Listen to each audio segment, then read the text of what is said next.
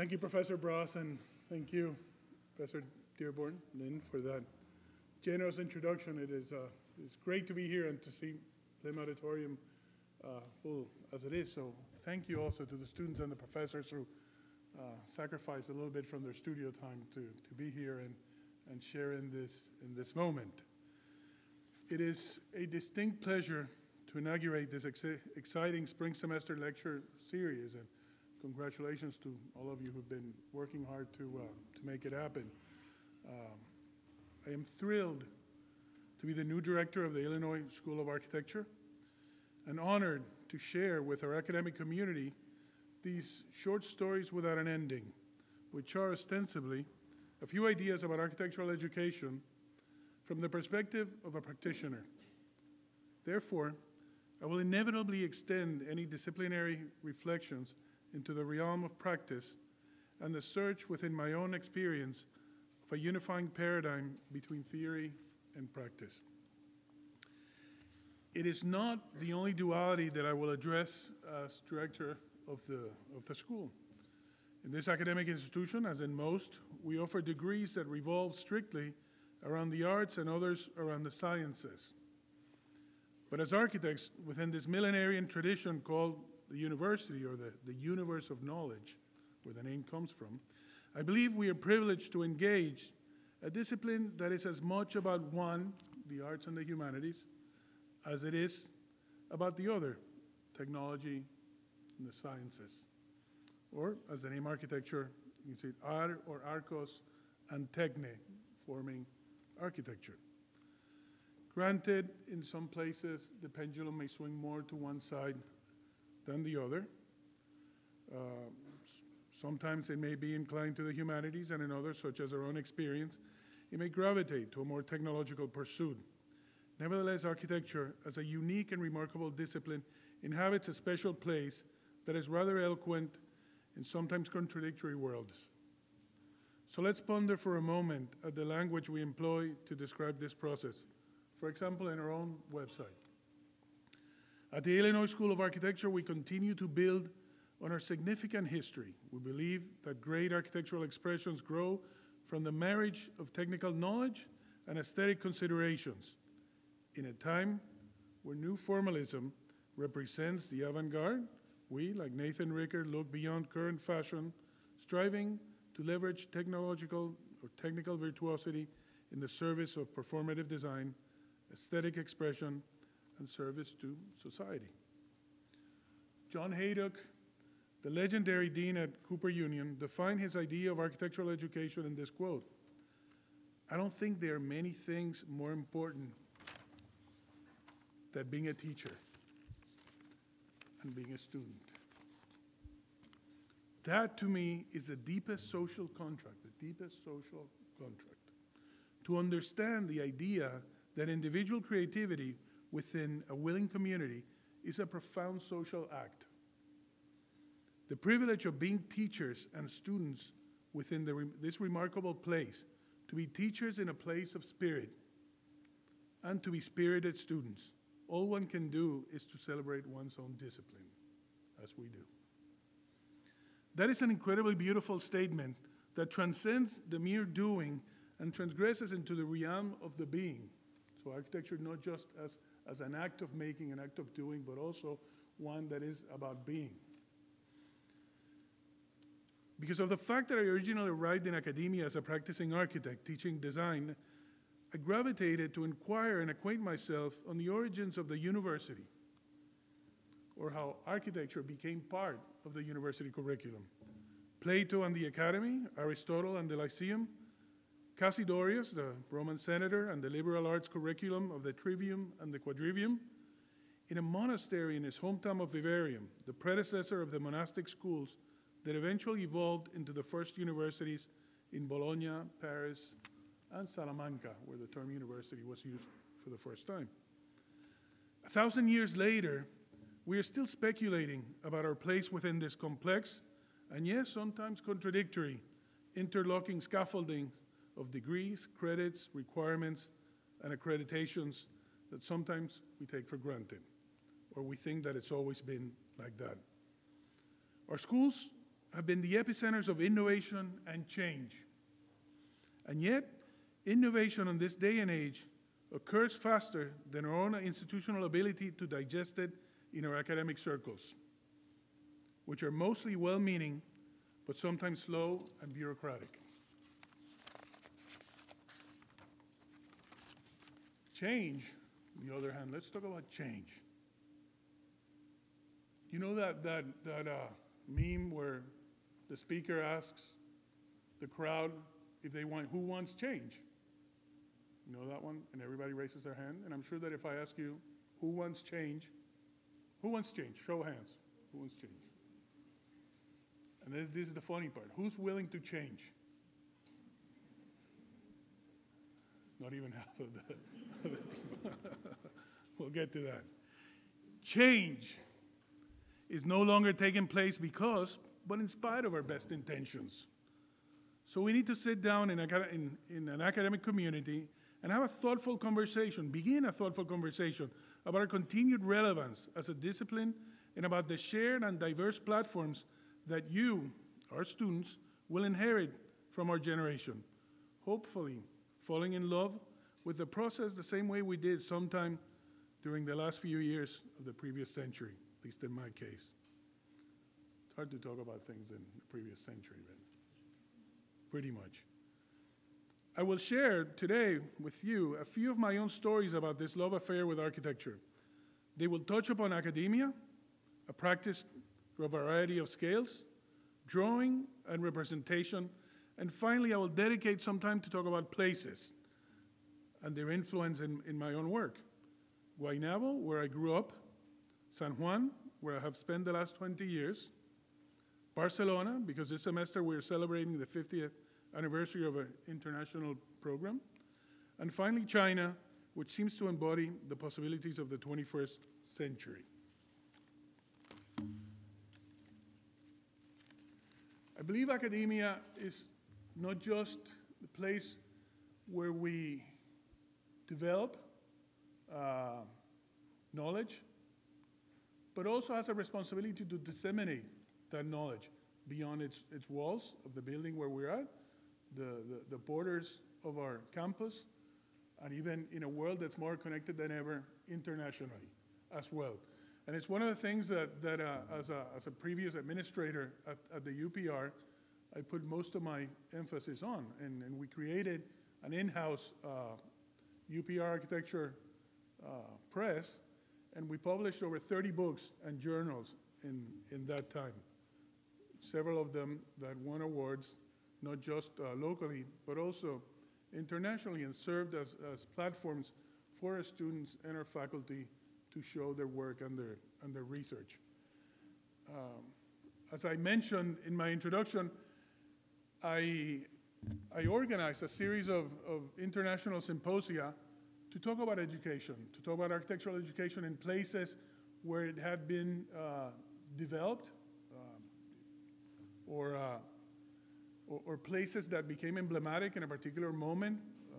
And we talked about John Haydock and the Cooper Union and his publication and exhibition of Education of an Architect 40 years later, the evolution of pedagogy, architecture at Cornell, and the days when Colin Rowe and Ungers were teaching there. All of that became later part of a book called Chronologies of an Architectural Pedagogy, and you see there the beginning or the end of a timeline that was several pages long, and it intended to put in the same page discovery, innovation in sciences, in architecture, and universities, to begin to talk about overlaps between them. And it was a very interesting work, and we were looking backwards into how architecture became part of the university curriculum, how it's become what I was saying that we seem to take for granted today, but also as the seeds for another larger investigation where we turn around and we look at the future of architectural pedagogy and our role in shaping that future, which hopefully we'll have a symposium here at the University of Illinois. We'll begin that conversation next semester. Part of the process was to talk to people that I thought were important academics, and one of them certainly Peter Eisenman, to talk about the Institute for Architecture and Urban Studies in the 60s and how that shaped a way of thinking and a way of doing with Assemblage magazine. And I think it's important that we have those conversations, and hopefully those will evolve into a series of lunchtime conversations here in the atrium where we're going to be discussing these subjects with the students and with the faculty. I also started a series of think tanks and research labs where most of the architectural theses were then carried through. This one about the virtues of urban life, ciudad, about the city. And certainly put a lot of emphasis on the making of things, not just drawing things, but creating prototypes to drawing and working in a place that had a very limited budget, creating and facilitating the necessary tools for that exploration. And I guess we'll be talking about that later in this semester. And getting the students not just to work within the school, but also taking over the city and making it the site of their work as well, here in the courtyard of a museum. I know you're familiar with the solar decathlon competitions, and we were able to participate on four of those in consecutive years, or at least in consecutive competitions. This is one of the houses that we built. It was really difficult because it had to be built, then put on a shipping container, taken to Jacksonville or Norfolk, and then again taken to the mall in DC. And this is another one we did with reclaimed wood. And it's a very interesting process and experience, both for faculty and for students. And I know those who were involved, it became really important and formative in their careers. We got to a point where we were noticed by Design Intelligence in their publications and their rankings, and that opened another series of possibilities for ACSA to come into San Juan and do their administrators conference and bring that conversation into a larger group, which then, and I didn't know this was going to happen, but then I got nominated to be the president of ACSA, and I had a fantastic time in those 3 years leading the association, and now next year Lynn will be taking over and we'll be privileged to have her as the ACSA president. I want to show you a few projects. Not going to stop too much in any of them. Just show you that I draw, that I design, that I build, that I enjoy doing it. And at different moments throughout my career, most of them done in the last 15, 20 years. A lot of them residential explorations. And you will see predominantly reinforced concrete or CMU with stucco.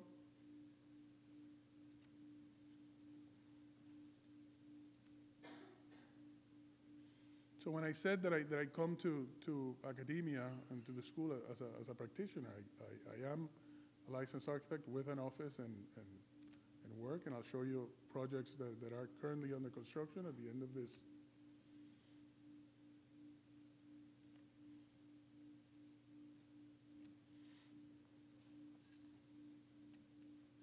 This one is in Canada,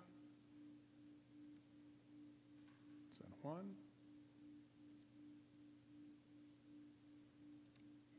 This is one that I recently finished, so some interior work in a kitchen. And one project that is currently under construction. Hopefully in the next couple of months might be able in the next lecture to show you finished photos of this house.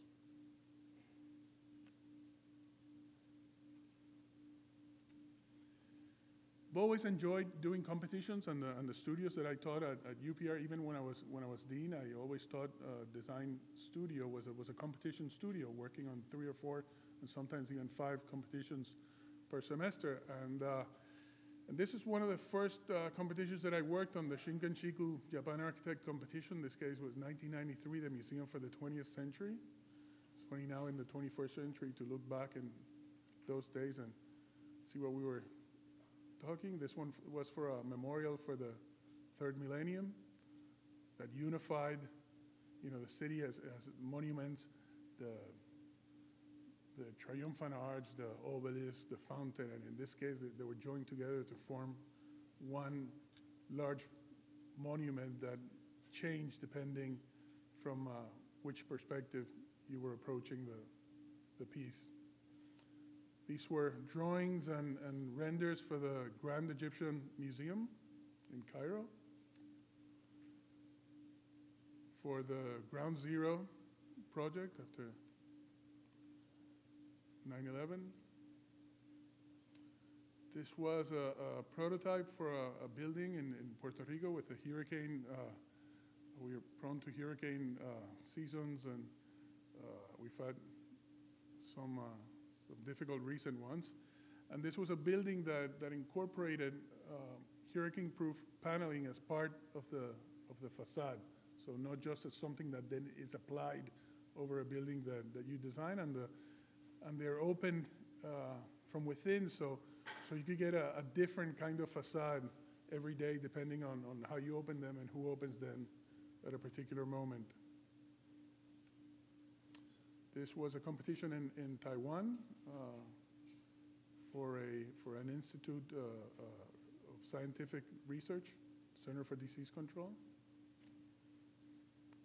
Monument in Dubai for a competition as well, and this one was a finalist for a competition in Brooklyn for a park. This one was, and I wanted to show some of to the students some of the models and the sketches and the drawings and the process that we use to sort of work through a competition or a project. This one was for the Society of Architects that was doing an extension, an annex to its building. And that passion for architecture competitions led to what I told you about creating a studio that was just about competitions. And that was the conference room in the Deanship area, and the class would take place there. And the students would come in and we would work together. Only one of the competitions in the semester you could work on your own. The other ones, it had to be in teams, so there was an emphasis on collaboration, as it will be once you start practicing. And another one of the requirements of the studio is that you had to present 2 competitions on different stages of development at the same time, as you probably will have to do in an office eventually. The work of the students has been exhibited several times. Almost every semester they win 1 or 2 awards, and we do it in 4th year in the first semester, so it's a portfolio builder for those who are applying to graduate programs abroad.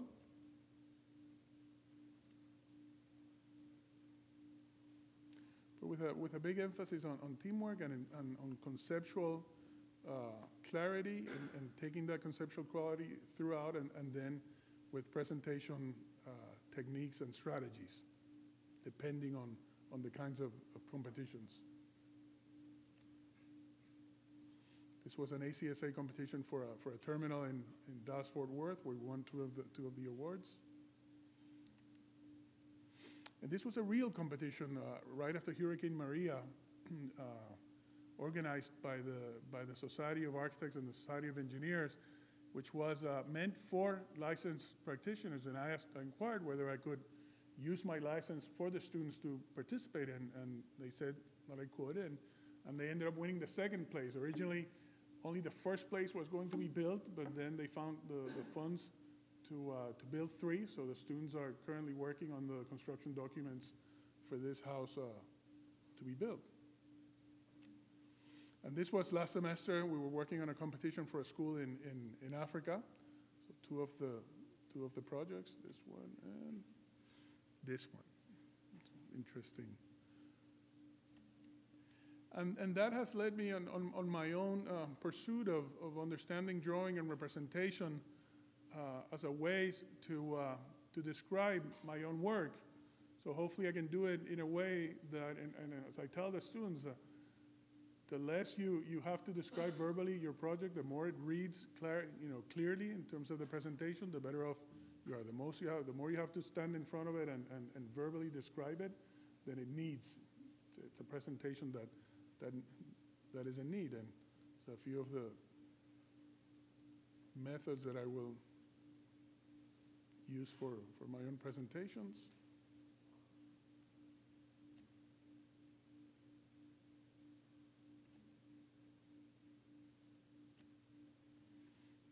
Talking about, for example, here, before and after, what's existing and what's proposed in order to make and models. We like to work in models, and I want to see models in the studios. I want to walk around, and I'd like to see students working on them, whether it's on the wood shop, whether it's on your own, whether it's digital fabrication.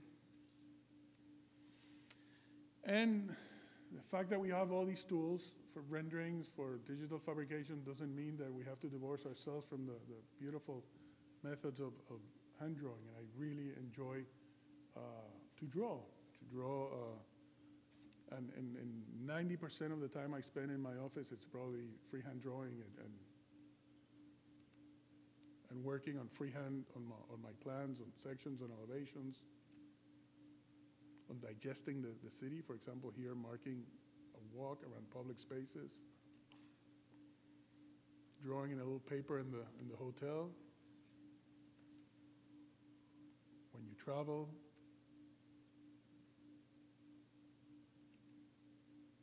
always carrying a sketchbook. Here is so trying to find a few solutions for that last house that I showed that was under construction. And even here in an ACSA conference, using the little booklet just to sketch a few ideas for a project. And sketching allows you to do many other things. Here is an example of the development of the mascot logo for the University of Puerto Rico, which is the roosters. And believe me, it's very hard to make a rooster look good or look fierce or look competitive. And the one we had previously was horrible. You know, it looked like it was dancing, or I don't know. And in one academic senate meeting, and we were seated by alphabetical order, so I was Rodriguez, so I was way in the back, and I was dozing off, and I started thinking about the possibilities of changing that logo. And we started doing these sketches, and then presenting them to the university, and we convinced them to change so drawing on a little napkin when you're having coffee, or when you're in a restaurant or anywhere, can produce something that is actually going to become something important. And that became then the official branding for the university, and even won several awards at the International Biennale in Madrid for the branding campaign. So all of that starts with your hand, drawing, and I have another project which I'll show later, designing a bench that also started by doing a little sketch in a napkin and pushing it forward and seeing how far it can go. So I'm going to talk now about 4 places and the way that history and the significance of place then sort of follows and results in a particular design process. And I'm going to talk about San Juan, which, as you know, it's the capital of an island of Puerto Rico in the Caribbean. And it's a beautiful bay with a gridded city. It was discovered by Columbus in 1493. So technically, being part of the U.S., it is the oldest city in the United States. You can see the development of that grid around the bay and the beginning of the fortification process. It's a city that through history has been in contact with the ocean and with ships coming and going.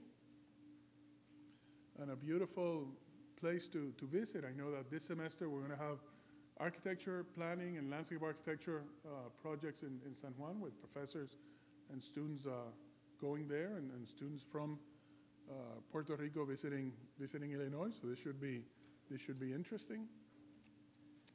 And this is the grid on the wall from above with here a drawing with all the courtyards, large and small, which is one of the beautiful things about the city. This is actually an article I wrote about the courtyards in Old San Juan, both in large scale, institutional, and even the small ones that are quaint and introverted.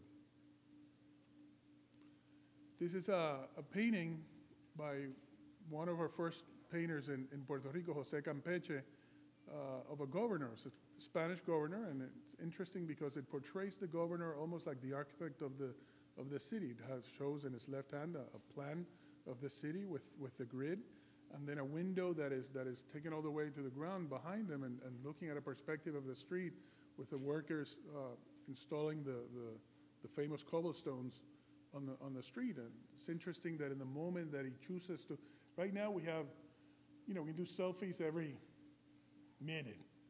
Back then, if you were getting a painting like that, it was, your shot at being remembered. And he chooses to portray himself as that, as the architect, the urbanist, the creator of the city. And it is a beautiful place. This is Columbus Plaza, Café Berlin, and the apartment above Café Berlin where I had the privilege of living for a couple of years. There's photos of my kids at an earlier age enjoying the city.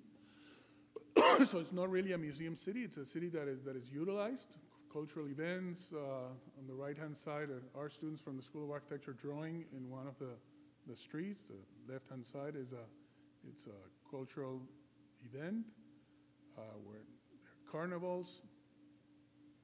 And I'm going to show briefly three interventions that of different scales that I've been able to, which are very different when you're working on a historic place, because on the one hand, there is respect for the various layers that you encounter in a historic city like this, but also you want to leave a mark, right? And you want to leave a contemporary mark, right? So this was an office for a foundation, and let me see. I think that's the only image that I'll show, but you can see there both memory and desire, the leaving that wall intact and taking the gypsum board close to almost touching the older wall and separating it and putting a light between the two so that the light, when it's turned on, it bathes the wall.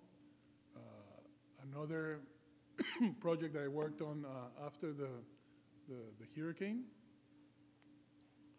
You see working here with the courtyard, creating the shading pattern. This was the Luna Cinema. Luna is moon in Spanish, and it's Calle Luna, so it's the moon street. There's a sun street, a moon street, and the Luna Cinema is one of the oldest, if not the oldest cinema in the Caribbean. And a university purchased the building and wanted to renovate it and use the old cinema as their auditorium. So this is how we found it in a precarious state. You see some images of how. But look at one of the interesting things, and why I show this image. Look at the beams with something that looks like graffiti, but what they were actually advertising for the cinema. So it said stuff like, if your sons are doing well in school, please bring them to the cinema on Tuesday nights and it'll be cheaper, blah, blah, stuff like that. And we convinced the owners to protect and maintain those ads as part of the history of the place. You see some images of before and after. And working on the design of a door for the entrance. Once you respect history, that also in a few places you have the opportunity to leave something different, to leave something, that speaks more eloquently about particular moment in history. You see the sketch on the left, and then the finalized door on the right. Here, and working on it with a friend of mine who's both an architect and works with wood in his wood shop. And then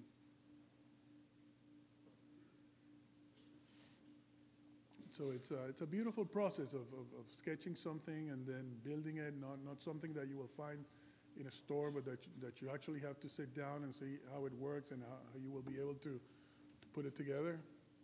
And also we did it for the entrance to the auditorium, or what used to be the cinema. I'm seeing a photographer here using it for his collection of photos, so that was interesting. The same university owns this 1930s building that used to be a school, and you can see the damage on the right-hand side after Hurricane Maria of a series of classrooms that flexible classrooms that also doubled as an auditorium space, and in very little time we had to work with that space and turn it into, so removing all of that acoustical paneling and learning that you know, it was a high ceiling actually, and then we could benefit from that, and so we turned that space into this, and also creating a special interior facade for the entrance. Also working with my colleague who has the wood shop.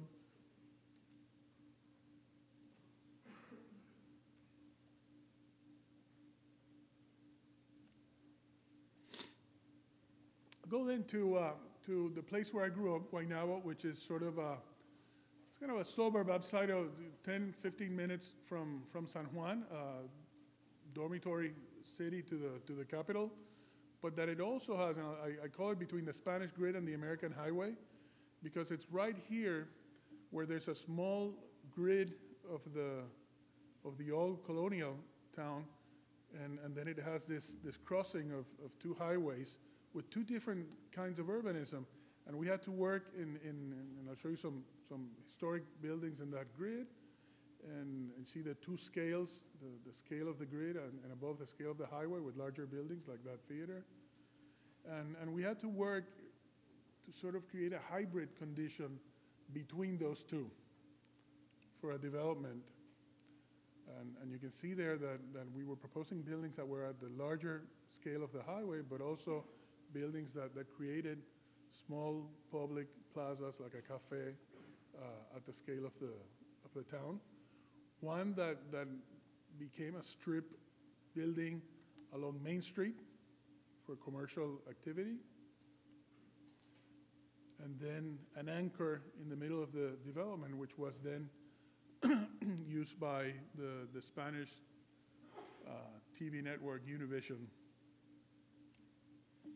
Also creating and proposing the public spaces and public art around the development, the master plan. And we were lucky that we were able to design some of those public spaces. Here's the park. And for that park, we designed the benches that I'll talk a little later. This was a Veterans Memorial. And here it's celebrating with our students in one of those spaces right after it was built, and when the project won an award in one of the biennales. Talk about Barcelona, not just because Sara is somewhere around here, because we have the 50th anniversary of our international program later this semester, but also because it is a place that I'm passionate about and that I feel like home when I go there. And I first started visiting Barcelona in 1990, around 1992, as it was getting ready for the Olympics. And you see there one of the towers by Calatrava, in that beautiful image of the diving with the towers of Gaudí's Sagrada Familia in the back. So it's incredible how sports and the city and the image of the city were united in a way that was so special in those Olympic Games. And coincidentally, the Van Allen William Van Allen International Competition that year was a proposal to do something with the Sagrada Familia, and there's one of my drawings next to the image of the diver participating in the competition and getting the second place. I was living in France that year. It was our study abroad, and we were working on another competition for the school. And this one we were doing on the weekends, you know, because of the fact that we had just been to Barcelona, and so we were working on two competitions at the same time, and actually got lucky on both of them. Historic image of the city next to the Mediterranean, with Montjuic to the left. You see the walled city with the medieval and Roman streets, and you can see it here with the Mediterranean, but also with the nearby towns and how those were connected as the city expanded through Ildefonso Heredá's ensanche, or enlargement of the city. And you can see here an aerial photograph nowadays of how the city looks. And you can see the older part of the city next to the port, and the gridded city with the diagonal, bringing in together those towns that were originally separate towns and are now part of the overall fabric of the city. And an aerial photograph looking from the ensanche, looking into the older part of the city, and the connection at Plaza Catalunya of the Paseo de Gracia, connecting then to the Rambla all the way to the Columbus monument down by the port. So you see the two sort of Barcelonas there. And here is the Paseo de Gracia, and one of the most beautiful avenues, wide avenue, looking, and it's a great place to explore the section of the street, various streets and throughout the city. And the connection between the trees, between the sidewalk, lighting, urban furniture, and this is just one of the sides of the Paseo de Gracia. I mean, look at the size of, you know, this 30, 40 feet, even before you get into the actual street, with two rows of trees. And this is on the other side, not on the ensanche, on the Rambla, using the middle of what would be the middle of the road here. Is the space that is used for pedestrian and for public activity, and relegating the cars to two smaller streets on either side. So he's saying that the important thing of the connection here is the pedestrian walking all the way from the port into the Plaza Catalunya. Obviously, we know from our history classes about Gaudí and his work, and there the Casa Milá, La Pedrera, and that Paseo de Gracia, and even he not only designed the Casa Batlló and the Casa Milá there, but also the pavement for the Paseo de Gracia. And you can see the other one here, the Casa Batlló, in the Manzana de la Discordia. How you translate that, Sara?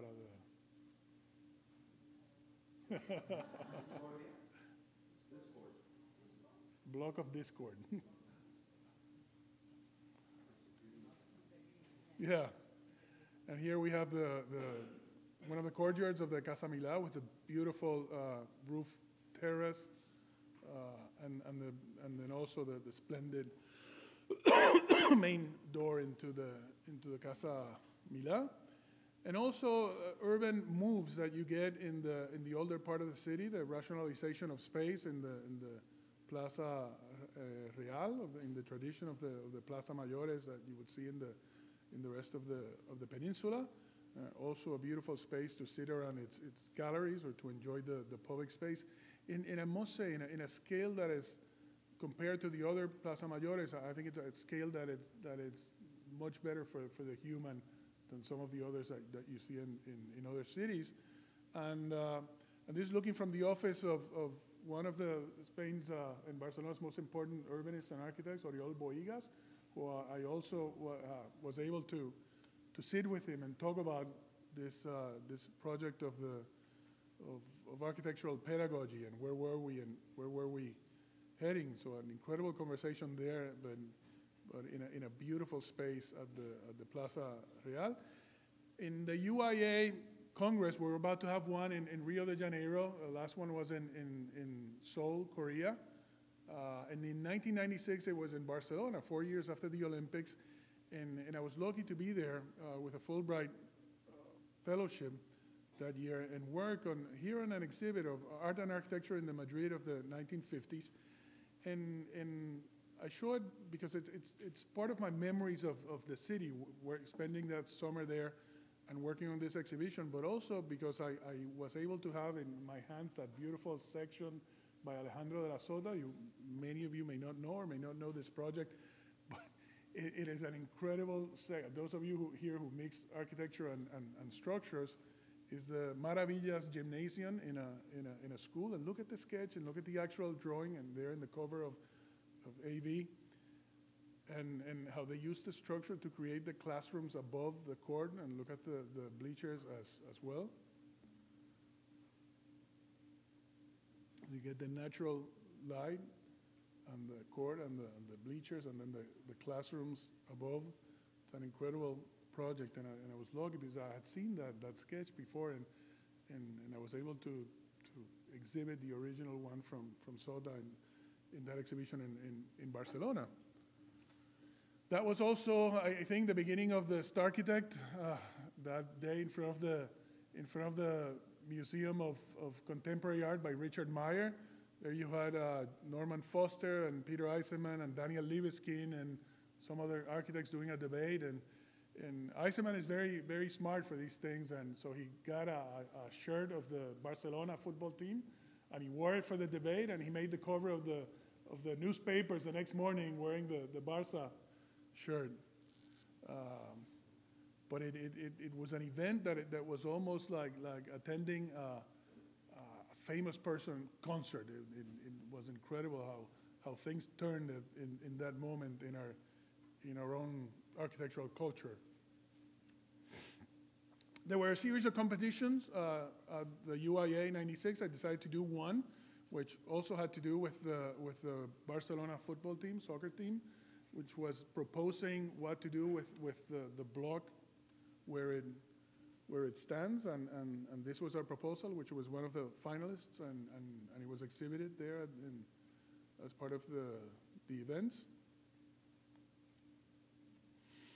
And then all those experiences, we brought them home to the university in Puerto Rico and created a series of symposia between the law school and the architecture school, dealing with the legal and the design aspects of urbanism and public space in San Juan and in Barcelona.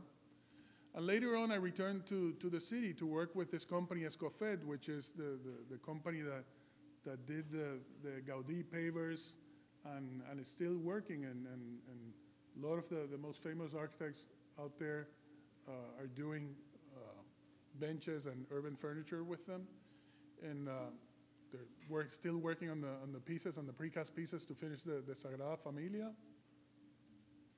And I was lucky enough that one of those napkin sketches that I did about this bench, they were interested in developing it, and then I worked there with a group and ended doing this piece, this model that's probably even nicer than the actual bench. It's a piece of art, and then that was the first bench that came out of the production. And now you can see it. This is in Doha, in Qatar, in a park, or in Puerto Rico in the School of Architecture. Or every once in a while, I'll see it in social media and somebody writing about it. So again, like the rooster design that started with a napkin sketch, this one also started like that, and you never know how you're going to end with. It could actually become something. And then finally, I'll talk about my experience in China in a project with Ai Weiwei the same year of the Olympics, the Ordos 100. This was an exhibition that we did later in Art Basel. And this was a group of 100 architects from all over the world gathering there in Ordos in Inner Mongolia. In a time where there were several things happening in China. There was the anniversary, there was the Olympics, the the expo in Shanghai, some protests, but certainly framed by the impressive display in the Olympics and the stadiums, but also the reality of the contamination, the smog and the pollution, and the byproducts of extreme production that we experience, and also with the replacing of the traditional huton, the courtyard housing. And when I arrived there, and this is the first day, and I thought it was a cloudy day, but they told me that was actually an average day, a normal day in Beijing. And as an architect, you're impressed by the airport, and that was only 10 years ago, and now they're going to be inaugurating a new Zaha Hadid airport. That was a Norman Foster airport. Now they're inaugurating and this was the walkway to the parking area. And then finding around the city, looking for Rem Koolhaas's CCTV building, but in this context of the gray sky was very difficult. So getting used to this image and then going there to photograph what was there, well, there was this dichotomy between what was shown to the world and the actual photographs as you would experiment them, and then, where we were working, which was really in the middle of nowhere, and, working for this guy who was a developer, who, smoked Cuban cigars and wore, designer shoes and Armani suits, and there you have like 100 architects dressed in black, roaming the desert looking for their site. The big model in the hotel conference room, where everybody then placed their own proposal, and there was actually like a lottery for the sites, and that was the one we were assigned, which was interesting because at least there were a few things about the site that made it unique and special. Certainly that it was at the end of an axis, that it was a little longer than other sites. That square, which was the proposed footprint of the house, is the same dimensions of the Villa Savoie, Le Corbusier. So it was at the end of this road, and this was the proposed site with the suggested footprint, and we decided to make a few changes. Turn it with the prevalent geometry of the site, change the footprint to one that was longer and occupied the site in a better way. And then there was a division of the program in two, so we separated the program in two and wanted the view, the perspective to go actually through the house. And since there was a requirement of a basement, then we sunk part of the house, and then we had a bar that was floating over it. But that wasn't enough, because the two main spaces it had to have a courtyard, and the two main spaces of the house had to face the same direction, and they weren't here. So we did a little squiggly thing, un churro, and we did it in a nicer way, right? We were beginning to experiment with programs 10 years ago,